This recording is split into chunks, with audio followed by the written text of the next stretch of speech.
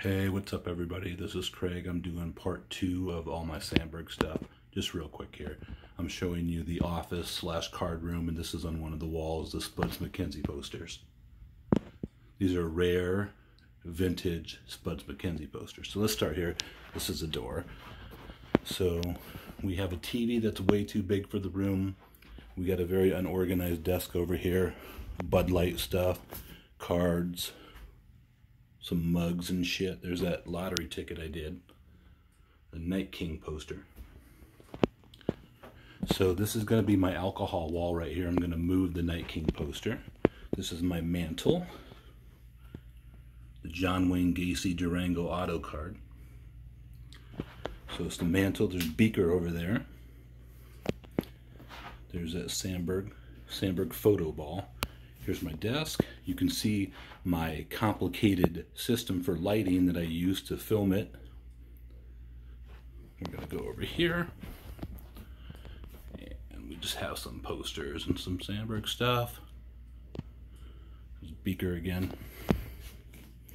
My little shipping center here. So what I'm trying to do with this, or what I tried to do, is make it look like it's a card shop. You know, like not the desk, but the counter at a card shop, but it's just Sandberg related. But I have some stuff there to open at some point. Shoe boxes and tubs. Some sets over there is all cards and all that stuff. And this is the Sandberg countertop.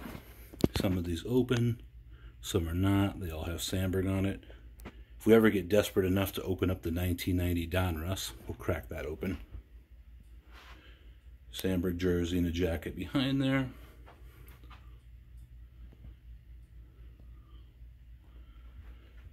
So what I'm trying to do here, and it doesn't look good, is I want to find one of those things you hang on the wall, like at Target or Walmart, to put rack packs and hangers on. I'm looking for that online. I haven't been able to find it yet, but once I find it, I'm going to put it right there so I can hang all this stuff and some other stuff. Sandberg marbles, or one of them is. So these are all binders. There's one binder up there that's a Mark Grace binder. The rest is Sandberg's. All the tubs, graded cards, blah, blah, blah. We have starting lineup. It goes around there. And let's go over here. There's the starting lineups. This is going to be the gambling wall. There's a big oversized chair.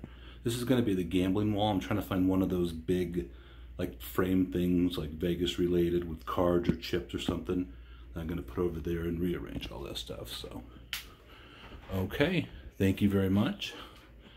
And Spud says goodbye, and we'll talk to you later.